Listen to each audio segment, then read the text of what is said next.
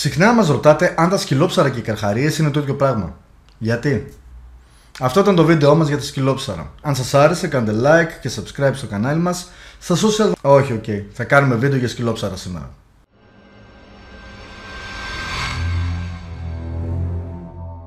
Ας ξεκινήσουμε από τα βασικά. Τα σκυλόψαρα είναι διασταύρωση σκύλων με ψάρια. Έχει πάρα πολύ ζέστη σήμερα. Παρ' όλα αυτά θα το κάνουμε το βίντεο. Στην Ελλάδα, για κάποιο λόγο, τείνουμε να ονομάσουμε όλα τα καρχαριοειδή ως σκυλόψαρα. Πολλές φορές ψαράδες αναφέρουν τη λέξη σκύλος όταν μιλάνε για κάποιον καρχαρία, ή ακούς τον κόσμο να λέει τον έφαγαν τα σκυλόψαρα. Για παράδειγμα, αυτός εδώ ο ψαράς μόλις έχει πιάσει έναν γαλάζιο καρχαρία και λέει σκύλος. Ωχ, σκύλος είναι ρε, σκύλος είναι. Ρε κάνε πέρα ρε! Ποια είναι όμως τα σκυλόψαρα? Καταρχάς, ας συμφωνήσουμε στο ότι όταν μιλάμε για καρχαρίες δεν υπάρχουν ούτε σκυλόψαρα, ούτε γατόψαρα, ούτε ποντικόψαρα. Ούτε φυσικά σαπουνάδες, σαπούνια και αφρόλουτρα. Όλα τα σελαχήμορφα είναι καρχαρίες, με αρκετές όμως διαφορές μεταξύ τους.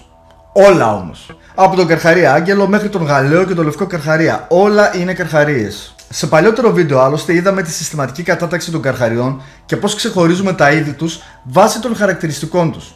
Δείτε το. Αφού ξεκαθαρίσαμε ότι όλα τα σελαχήμορφα είναι καρχαρίες, πάμε να δούμε ποια είδη τους ονομάζουμε σκυλόψαρα και γιατί. Ανάμεσα στις πολλές διαφορετικές οικογένειες καρχαριών υπάρχει μια συγκεκριμένη, η οικογένεια των σκυτελίδων. Προερχόμενη από τον Εύξηνο Πόντο, η οικογένεια του Γεώργιου Σκυτελίδη εγκαταστάθηκε στην υπηρετική Ελλάδα και συγκεκριμένα στην περιοχή της Μακεδονίας. Οι σκυτελίδες λοιπόν, ή οι σκουαλίδες στα λατινικά, είναι η οικογένεια των καρχαριών, τους οποίους και ονομάζουμε σκυλόψαρα. Πρόκειται για μικρόσωμους καρχαρίες, συνήθως με μέγιστο μήκος στα 125 εκατοστά. Παρ' όλα αυτά, στη συγκεκριμένη οικογένεια ανήκει και ο γνωστός μεγάλος καρχαρίας της Γροιλανδίας, ο οποίος ξεπερνάει σε μήκος τα 6 μέτρα και ζει μέχρι και 400 χρόνια. Μάλιστα, οι επιστήμονες πιστεύουν ότι φτάνουν σε σεξουαλική ωριμότητα στα 150 τους χρόνια. Με λίγα λόγια, ο συγκεκριμένος καρχαρίας στα 30 του χρόνια είναι ακόμα μωρό. Ο καρχαρίας της Γροιλανδίας ζει στα νερά του Βορείου Ατλαντικού και γύρω από τη Γροιλανδία και την Ισλανδία.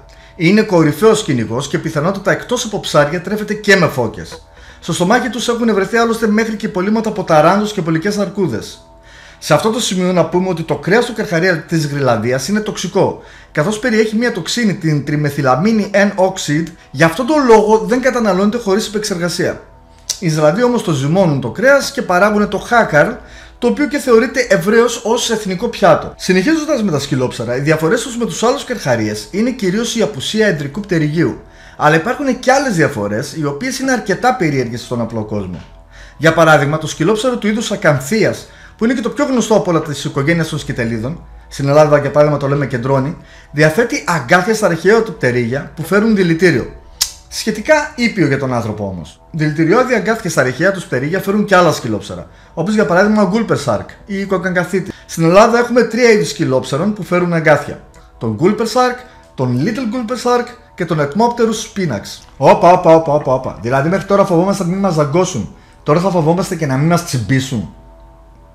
Γιατί είσαι τόσο πολύ χέστης, γιατί? Φυσικά, εκτός από τα σκυλόψαρα που φέρουν αγκάθια, υπάρχουν και άλλα σκυλόψαρα με άλλα περίεργα χαρακτηριστικά, όπως το αχινοσκυλόψαρο ή αχινόρινους μπρούκους, το οποίο αναγνωρίζεται από τα ακανθοειδή δερματικά δόντια που βρίσκονται σε όλο του το σώμα.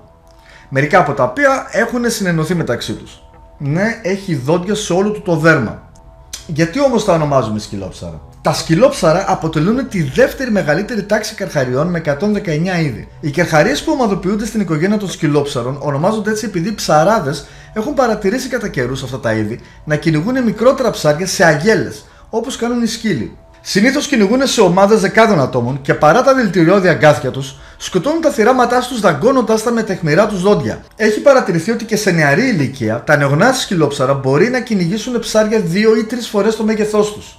Φυσικά έχουν και εχθρούς. Μεγαλύτεροι καρχαρίες, όρκες και φώκες και μπακαλιάροι ντρέφονται με σκυλόψαρα. Γι' αυτό λοιπόν για να αμυνθούν εγχέουν δηλητήριο στους θηρευτές τους από τα αγκάθια που προείπαμε. Αυτά λοιπόν είναι τα σκυλόψαρα. Είδη καρχαριών με λίγο περίεργα διαφορετικά χαρακτηριστικά από τους άλλους. Τώρα γνωρίζετε. Ελπίζουμε να σας άρεσε το βίντεο και να μάθατε και κάτι παραπάνω για αυτά τα πλάσματα. Αν ναι, κάντε like και μην ξεχάσετε να κάνετε εγγραφή στο κανάλι μας. Έτσι μας βοηθάτε εντελώς δωρεάν να συνεχίσουμε το έργο μας που είναι η ενημέρωσή σας γύρω από τους καρχαρίες. Στα social θα μας βρείτε εδώ, τα λέμε στο επόμενο.